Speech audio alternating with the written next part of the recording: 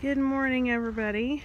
This is the compost garden. As you can see, I'm getting a little bit of help from the ducks, mostly management style. Yeah. Gonna be doing some work in here. This weekend it's supposed to frost. And I've got my carrots and rutabagas and sweet potatoes right there that I want to protect. And some tomatoes over here that can definitely go. So we're pulling up tomatoes,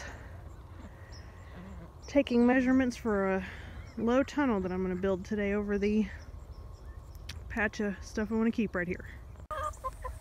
So we measured the row that I want to cover in the garden and did a little bit of tomato cleanup, not a ton. Got a bucket started of green tomatoes we're going to make into some green tomato relish. And then we spent forever in Lowe's. The problem with Lowe's or Home Depot or any of those stores is we can find a list of projects we want to get done as long as the day. So we end up, because the trip is not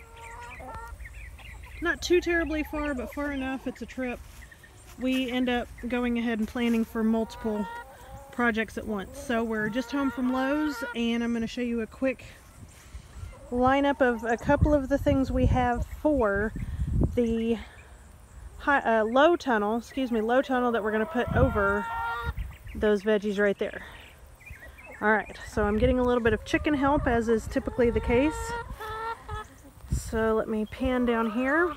Alright, so we've got 3 mil 10 foot by 25 foot clear plastic sheeting. It's going to go over the tunnel. We went ahead and bit the bullet and bought a stapler nail gun. We will use the heck out of this thing and are already thinking about upgrading to a little bit nicer of one, but we'll be using that. I've got my little 2-pound maul hammer, Dewey. You can tell I'm a professional. So we got 2 sizes of wood staples. This is to hold the plastic to the wood. I'll show you that in a minute. Big box of wood screws,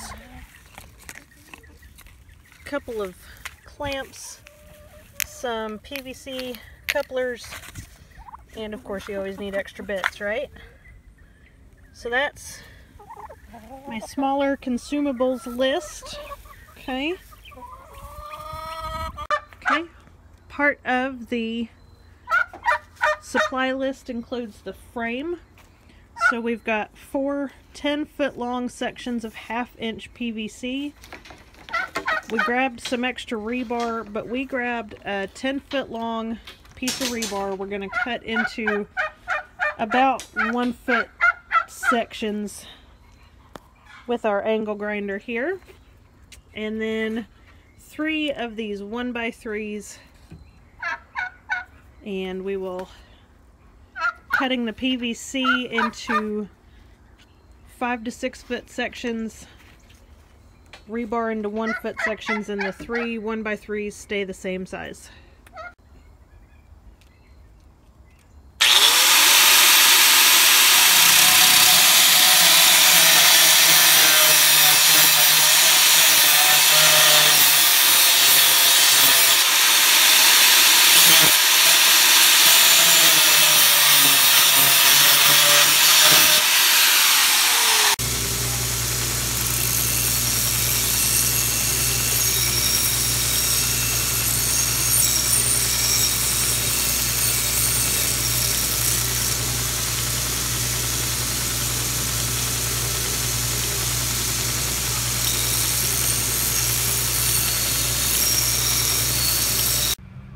Okay, next step. So we've got our rebar cut into about 1-foot sections,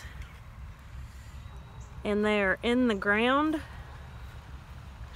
at about 2-foot intervals down each side. Gonna make sure those are in place with our little mini maul. Nothing too technical here. Just want to give it a little bit of support for when you're putting your PVC on it. So we've got our PVC cut to about a 6-foot length. My bed is 4 feet wide, and I've got my rebar in. Now I'm just going to go through, put my PVC down over it,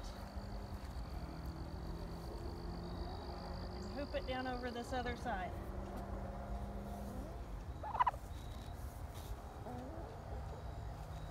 That's going to be the support for your plastic that goes over this bed.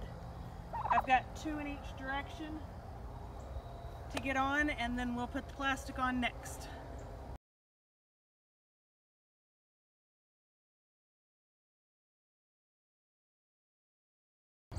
So I have 3 mil clear plastic.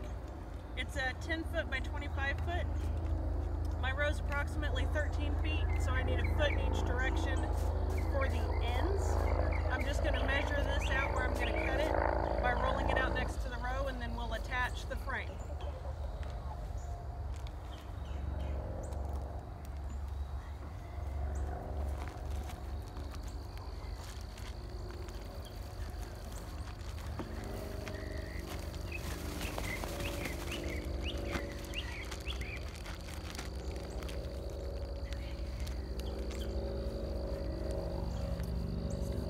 Got my 1x3 under the plastic. I'm making the frame for the side that anchors to the PVC on the side you do not harvest from. I'm going to use our new electric stapler, hopefully not take a finger off. And then we'll put another 1x3 on top and screw them together. Here we go. Gotta turn it on first.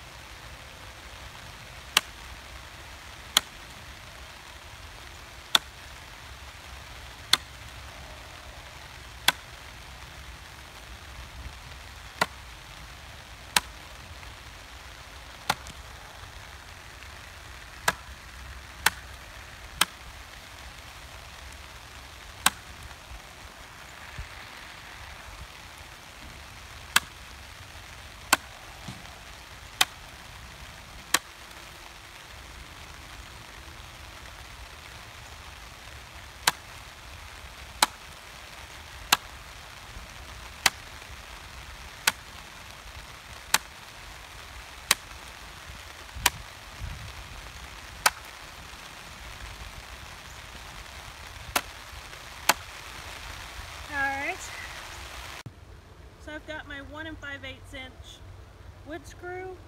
I've got my top 1x3. The plastic is sandwiched between the two, and I'm about to screw them together, like easy peasy.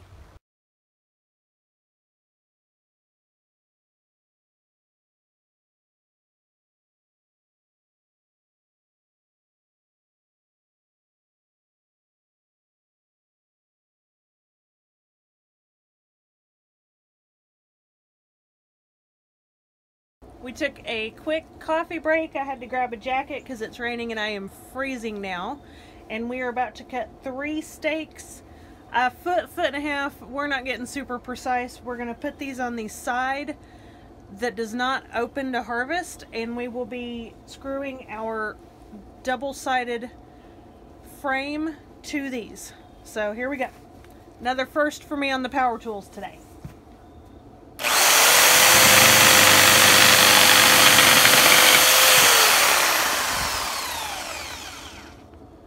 So the steaks that we just cut, we're putting about a little over 2 inches from the back end of the PVC, and we're going to wedge the plastic frame in back here and screw to these.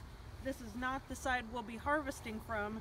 We'll roll plastic from that side to harvest, but this will give it a little more structure and strength. Okay, so I've got my frame, and the side that I only put 1 piece of wood on, I rolled the plastic up over it. So what we're gonna do is take the rolled up piece. You'll see I've got my frame down here, and I'll probably have to actually move the stakes a little closer, and then you just take the plastic,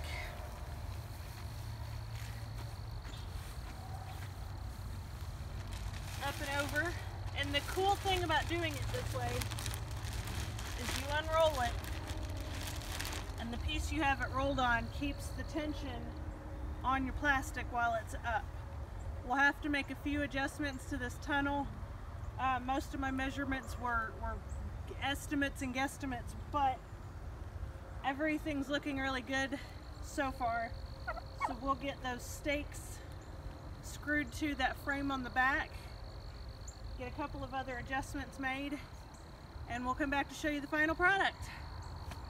So the very last thing we did after we rolled out the plastic was put some C-clamps on the end. You just wrap it up like a Christmas present. Our sweet potatoes over here we are probably going to take in the house and see if we can overwinter and try them again in the spring. But as you can see, we have a low tunnel, and we've made some adjustments to the plans that I looked at to get the ideas, and we're actually very, very happy with this. So our first frost is supposed to be tomorrow night. We'll see how the carrots and rutabagas do. Alright guys, I will put a list of materials with specifications in the under the video if you're interested. And that's it for us. Thanks for watching.